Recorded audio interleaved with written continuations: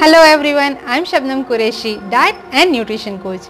Welcome to our channel Common Indian Couple, where you will get some important information about health and nutrition.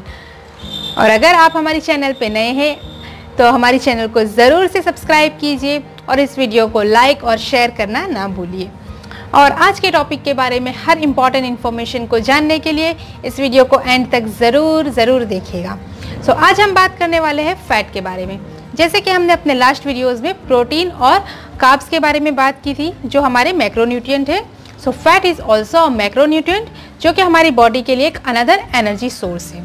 और भी fat के बहुत ज़्यादा important roles हैं हमारी बॉडी में, जैसे कि हमारे हार्मोनल प्रोडक्शन और उसको रेगुलेट करने में फ़ैट बहुत इंपॉर्टेंट रोल प्ले करता है। हमारे हेल्दी हेयर, हमारी हेल्दी स्किन के लिए फ़ैट बहुत ज़्यादा ज़रूरी है। और हमारा जो ब्रेन है, 60% ब्रेन जो है फैट से बना हुआ है। सो हमारे ब्रेन हेल्थ के लिए हेल्दी फैट बहुत ज़्यादा ज़रूरी है। और हमारे जो वाइटामिन है, जो फैट सॉल्युएबल वाइटामिन है, जैसे कि वाइटामिन ए, डी, ई और के, इन वाइटामिन को बॉडी में अब्जॉर्ब करने के लिए और उनको ट्रांसपोर्ट करने के लिए भी फैट का होना बहुत ज़्यादा ज़रूरी है। और फैट हमारी बॉडी को वार्म रखने में हेल्प करता है। तो ये सारे फैट के इम्पॉर्टेंट रोल्स हैं। ये जो फैट है दो तरह का होता है, सैचुरेटेड फैट और अनसैचुरेटेड फैट, जिसे कि हम गुड फैट और बैड फैट भी बोल सकते हैं। तो सबसे पहले सैचुरेटेड फैट जैसे कि बटर, होल मिल्क, इन सब चीज़ों में सैचुरेटेड फैट होता है, जो कि कोलेस्ट्रॉल लेवल को रेज करता है, जिसका हमें बहुत कम यूज़ करना चाहिए।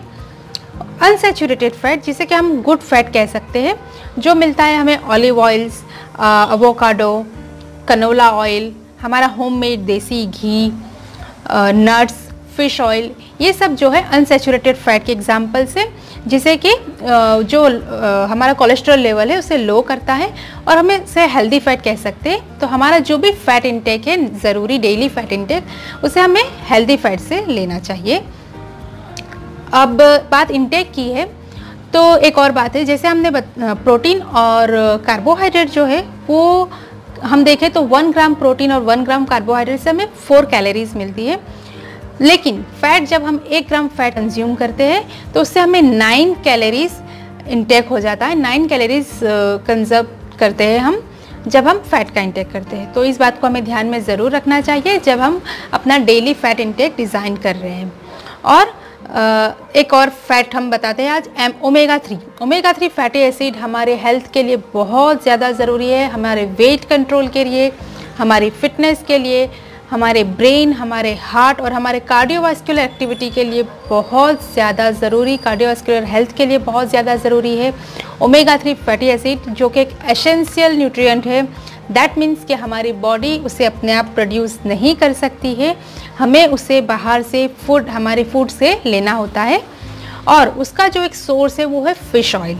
सो वेजिटेरियन सोर्सेज बहुत ही कम है और इसलिए हमें उसके लिए सप्लीमेंट हमें लेना चाहिए।